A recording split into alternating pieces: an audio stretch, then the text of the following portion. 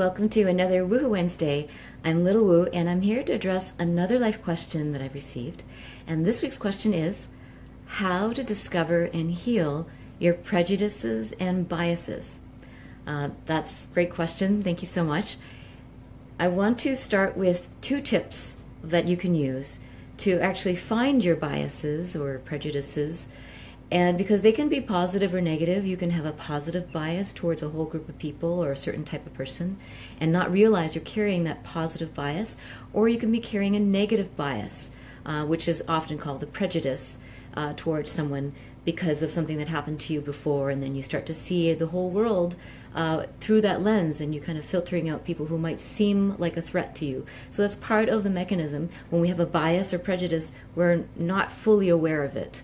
And even if we're aware, we might not be willing to do anything about it. But if you're actually looking to heal and remove some of your own biases because you're really interested in developing yourself as a magical human, then here are some 2 tips. First is be aware of absolutes in your language and in your views of people and issues. People never blah, blah, blah, or people always blah, blah, blah, or that person always.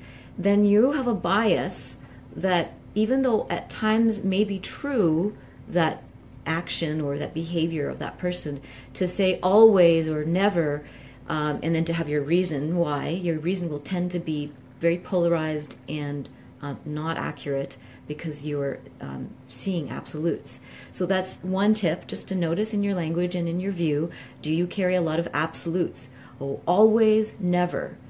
So those are just one tip. The second tip is to watch for what I call those people complex. So if you have in your language or in your view, you say things like those people, them, there's a lot of them, then there is a bias and prejudice. And sure, there might be all kinds of reasons you have it, but if you're here to really discover those, then be really aware of watching for those people. And those people could be around race, gender, sexual orientation, country, age, culture, religion. So these are all some of the categories that we tend to lump people in and say those people, those Asians, those blacks, those men, or those women, those Americans, those Mexicans, those gays, those lesbians, those LGBT, blah, blah, blah, blah. You know, it's like, those millennials, those hipsters, those baby boomers, those new agers, those Christians, those Muslims, those Jews. Like, so watch how you speak and how you think about people. Do you think in those, them? It's not that the pronoun them is wrong, but it's that if you really have a stink to it, as Louis C.K., a skank or a stink to it, like he jokes about how the word Jew is a correct term, but when you say Jew, it's such a great illustration of how we have this stink or skank on certain words, those new agers, you know, or those millennials. Beware that there's a bias and prejudice that you might want to look at, creating these widespread judgments and sweeping accusations or blame or shame. Then that's indicating that there's some healing for you in it too. How did you get hurt? And how did you develop this sense of threat from this type of person? You might have learned it. Maybe they never hurt you, but you learned it from your parents, you learned it from your friends, you learned it from your society. Now, why do you want to heal your prejudices and bias? Because if you want to have what I call a love passport, so sure, you have your Canadian passport or your American passport or whatever you have, but to have a real passport in this world that makes you travel without borders. And when I say borders, it's the border of your heart, the walls and armor and weapons that you carry to protect yourself.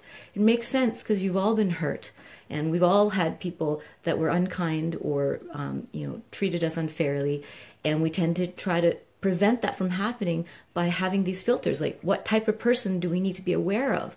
So it's our protection mode that creates prejudices and biases. So we're innocent even when we have these prejudices.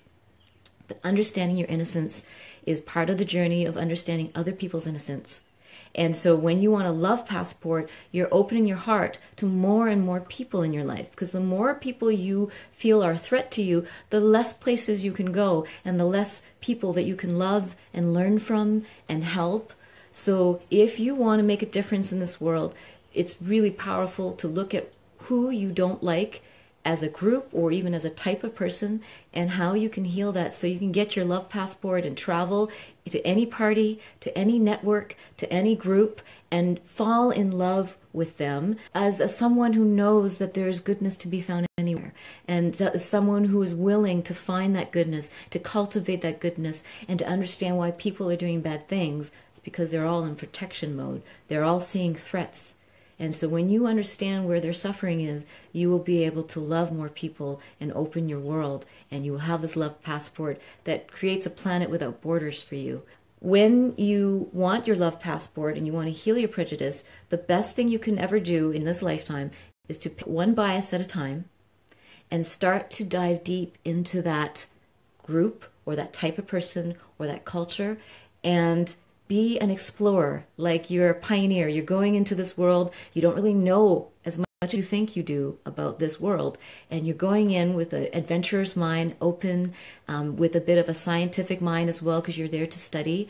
And you're there to be a student because you're there to learn from this culture. And you're there to be a lover because you're there to fall in love in some way. You're there to find the goodness and the beauty and the wisdom, because every type of group, every culture has those things. And then every culture and group has prejudices and darkness because of their own threats and fears. So if you pick one bias at a time and you try to find ways to fall in love with them by studying and understanding, then you will understand the goodness in that group and you will heal your prejudice. And it can happen in this lifetime, and it's very real. I can tell you a list of some of my biases and prejudices that I used to have. Cops. Had a huge hate on for cops. Immediately I felt my armor go up when I saw police walking around, and I'd be like, oh, it's like you're military, blah, blah, blah, and blah, blah, blah, blah. And I was really full of hate and full of resistance and full of anger the moment I saw a cop. And I would feel defensive and aggressive. I almost wanted to initiate negative contact with them just to show what pigs they are, blah, blah, blah. So I carried that with me for years, and I saw that in my healing, that I can't carry that hatred, not even towards someone who I think I know or think I understand, because I don't. If I carry hate, it's because I don't understand something. It doesn't mean I can agree with all their actions or policies or beliefs. It just means that I'm not understanding the complexity of the situation, and I've come to a very simplistic conclusion about why people are doing something. So I healed my bias towards cops by doing my own healing work, and then starting to walk through the world saying, I want to understand, I want to love, I want to. And then I started to track really kind cops and understanding cops, and some really amazing people who have devoted their life to truly protect and serve. Not the corruption that I had come to believe that was prevalent in every single cop, because it's not true. And then to understand, where does the corruption come from? Why are they driven to do that?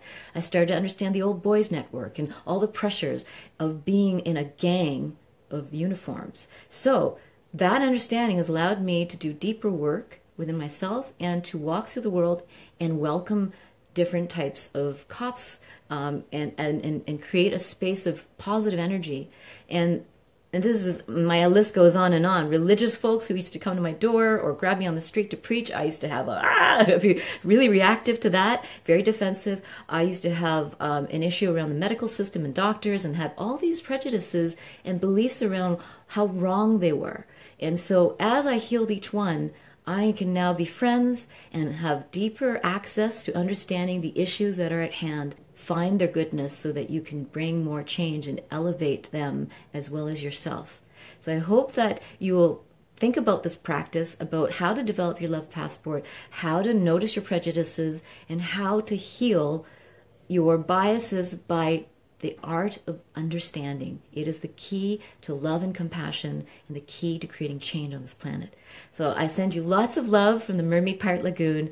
I hope to see you next Wednesday for another broadcast and another question. If you have a question to send me, please email me at treasures@littlewood.org. And you can also work with me one-on-one. I do private sessions, Skype, in person, on the phone. You can check out my website, littlewoo.org, for more information about that. And also, I have all kinds of episodes, all kinds of questions that people have asked me archived on my blog. So if you want to check out some more videos and get some inspiration for your week, I invite you to check out littlewoo.org. Bye-bye.